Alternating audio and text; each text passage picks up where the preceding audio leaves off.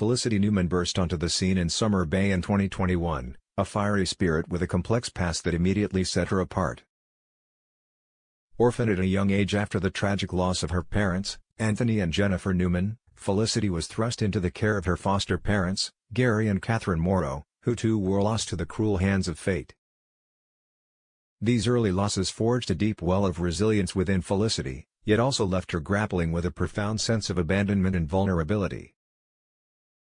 Her only tether to family was her older brother, Cash Newman, a stoic police officer whose protective instincts often clashed with Felicity's wild, independent streak.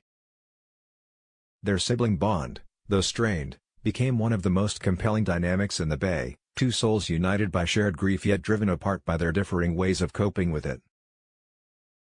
As Felicity sought to carve out her own identity, she found solace behind the bar, her sharp wit and disarming charm making her a beloved fixture in the community. It was in her partnership with Tane Parada that her life took a dramatic turn. Their whirlwind romance was as passionate as it was tumultuous, culminating in a marriage that, though brief, was marked by deep affection and intense conflict. The separation in 2023 was a heart-wrenching affair, a stark reminder of the lingering shadows of her past that continued to haunt her present.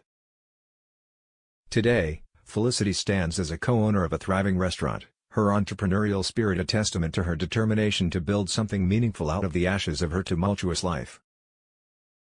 Yet, beneath her confident exterior, the scars of her past continued to shape her, making her one of Summer Bay's most compelling and relatable characters, a woman striving for happiness in a world that has often denied it to her.